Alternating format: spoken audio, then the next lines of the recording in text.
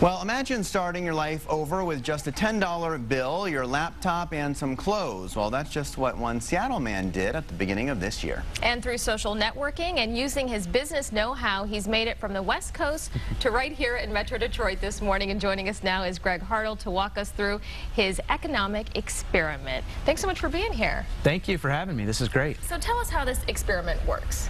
So the idea is, if you woke up tomorrow and you had to start everything over and you had nothing to begin with, basically, what would you do? And that's essentially what I'm doing, is recreating my life, starting with just $10, my laptop, and some clothes. What would I do? How would I recreate my life through entrepreneurship? So how did this come about? Why did you get this idea in the first place? Well, I've had a lot of experience as a business owner over the last 12 years, and I've had my ups and downs, and I went through a life-threatening illness along the way, and I had to rebuild my life. And recently, we've gone through an economic downturn across the country, and I've had a lot of people come to me and ask me how I rebuilt my life. Rather than tell them how I did it, I figured I would show them how I would do it right now, and that's how this whole idea came about.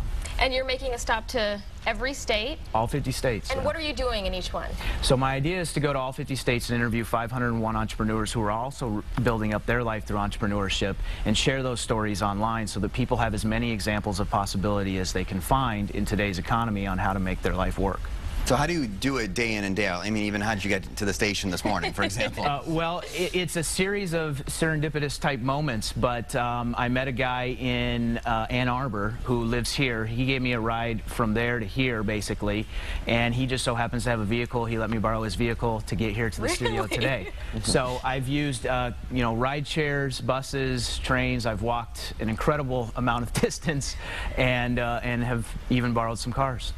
And so I imagine just social media has helped you through this, but also in terms of the money. I mean, you know, you started with $10, but how are you feeding yourself? How are you getting gas for the car? All great questions, all great questions. So it's been a series of random opportunities that have presented themselves and just a little bit of know-how along the way. But social media has definitely played a huge part in this, because the ability to connect now online is tremendous, and the ability to tell a story quickly is tremendous through social media. But I've done a lot of odd jobs. I mean, I've done things like I've even babysat a 4-year-old, which is very surprising. Yeah, in Chicago, and I've done all kinds of other odd jobs to earn enough money to kind of keep me going along the way. And where are you headed to next? Which direction are you going in? From here, I'm taking a $1 mega bus ride to Pittsburgh. So I've heard about the mega bus. Yeah, so I've heard about it too. This will be my first experience with it. And just real quick, the message you want to leave with people is what?